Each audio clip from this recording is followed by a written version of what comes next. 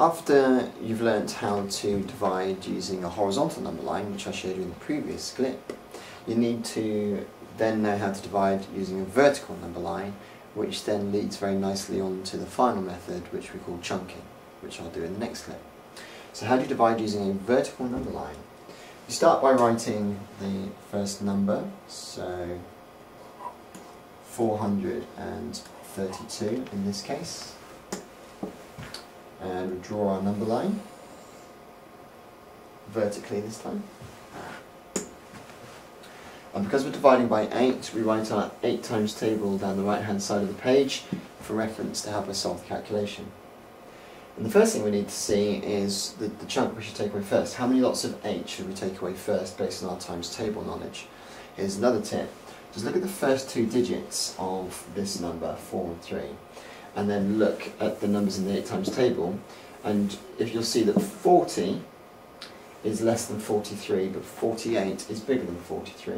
So we could take away this chunk here, but it's not actually 40, it's 400 because of the place value. So the first amount we're going to take away is 400, which isn't 5 lots of 8, but 50 lots of 8. So I draw my bubble, and I'm going to take away 400. I'm writing in the bubble the amount I'm taking away, and that equates to 50 lots of 8. Again, I'm underlining the lots of amount. Instead of writing lots of, I can use the multiplication symbol. 432 take away 400 leaves me with 32. Again, I use my knowledge of timetables to see what to take away next. I can take away 32.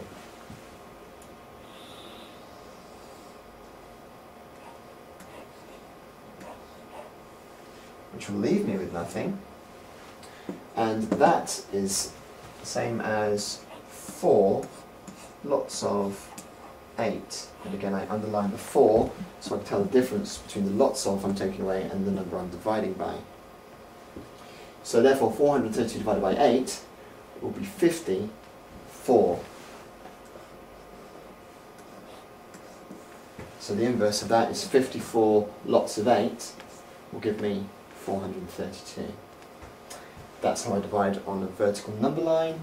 Just note the number you take away goes inside the bubble and the lots of number is underlined, and you'll see from the next clip how this intermediate stage leads on very nicely to the long division method, which we call chunking.